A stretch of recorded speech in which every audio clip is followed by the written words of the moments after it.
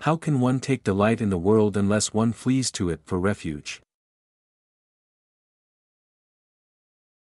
Not everyone can see the truth, but he can be it. There is an infinite amount of hope in the universe, but not for us. Idleness is the beginning of all vice, the crown of all virtues. There is an endless amount of hope in the universe, but not for us. By imposing too great a responsibility, or rather, all responsibility, on yourself, you crush yourself. Youth is happy because it has the ability to see beauty. Anyone who keeps the ability to see beauty never grows old. Self-control means wanting to be effective at some random point in the infinite radiations of my spiritual existence. My fear is my substance, and probably the best part of me. We are separated from God on two sides. The fall separates us from Him, the tree of life separates Him from us. I can hardly stand my own mind. If there is a transmigration of souls, then I am not yet on the bottom rung. My life is a hesitation before birth.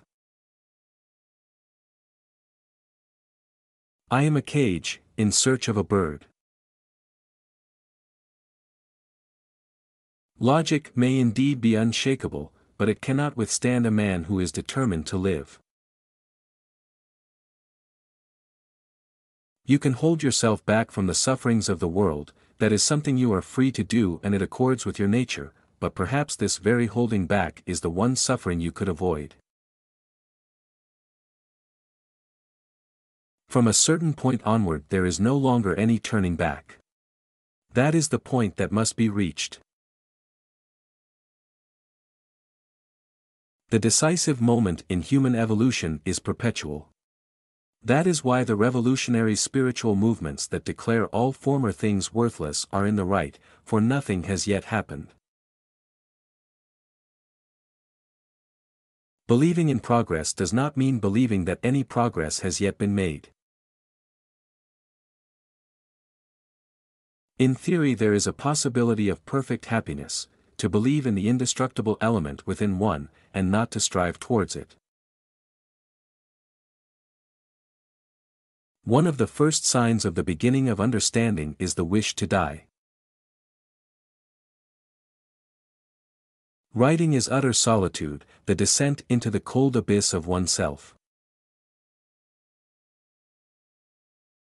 Theology is a permissible profession for those who do not feel called to write.